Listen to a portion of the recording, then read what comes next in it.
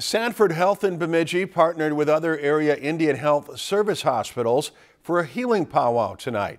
As Mel Meyer reports, the event brought together different groups and agencies to promote overall good health.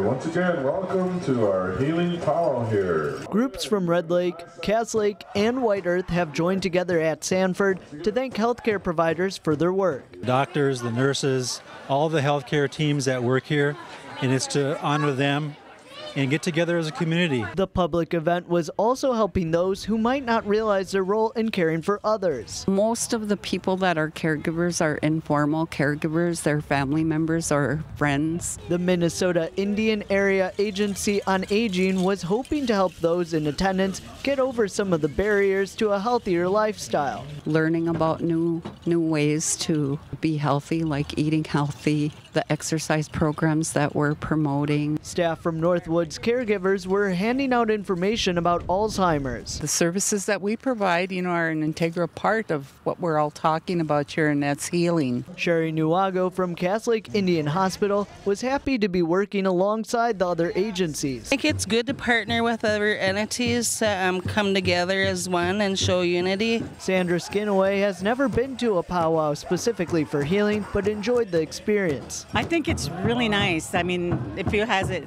feeling of community here. Exactly what the organizers were going for. In Bemidji, I'm Mel Meyer, Lakeland News. Organizers say this was one of the largest crowds at the annual event, and they hope it continues to grow next year.